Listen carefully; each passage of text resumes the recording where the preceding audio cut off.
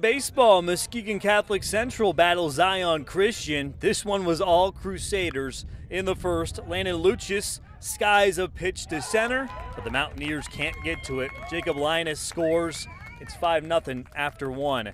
Zion Christian has a runner on second in the second, but not so fast. Ryan Hilson is there for the double play. What a play. The Crusaders were a well-oiled machine on Thursday. In the second, Owen Linus sends this pitch up the middle. That brings in Croy Clint. Muskegon Catholic Central wins big 15-0 in just 3 innings. Sticking on the